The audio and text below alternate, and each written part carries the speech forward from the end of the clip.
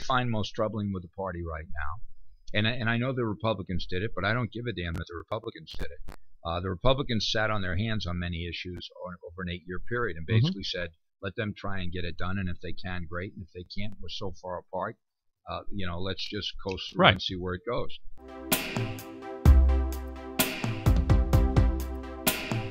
Talk to me a little bit about. Let's go from the big on down. Talk to me a little bit about your Democrat Party, Scott. What your thoughts are? What do you think needs to be done? Well, I got involved with the Democratic Party formally in 1972, so I've seen highs and lows.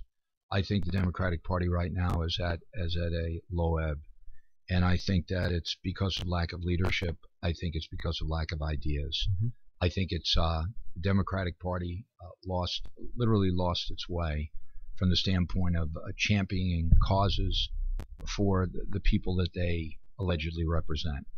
And while you have individuals who still are able to recite why they got involved or why they ran, many of them have become an elected class where they've disassociated themselves from the constituency that they were, professed to want to represent. So if you said to me, well, what's the first and most important thing today that can be done, and I'm not talking about this could be symbolic more than anything else, because someone said, well, you do this immediately, someone else rises to the top to become the next foil. But I would have I'd call a House caucus.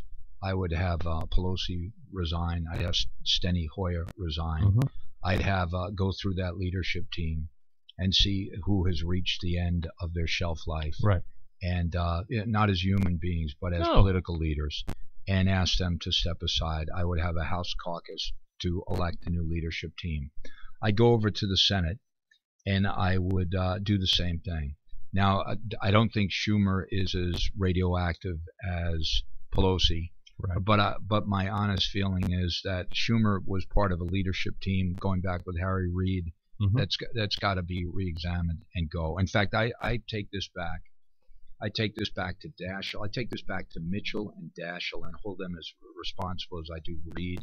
I don't have the same accountability problem with Schumer, because I think he kind of came in at this point. But I really believe that we have leaders in the U.S. Senate who will not be as volatile when it comes to people's reaction as to Schumer and the current leadership team. I'd have put it this way: call a Senate caucus, let them talk it out, examine it, and then let them revote and look at where we've been and make a decision. Because the way we've set up our caucuses is based strictly on seniority and heir apparents.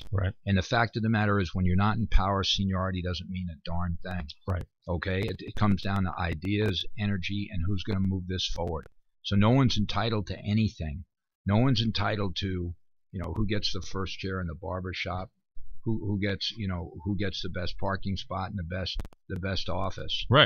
Let's re-examine how we're doing this.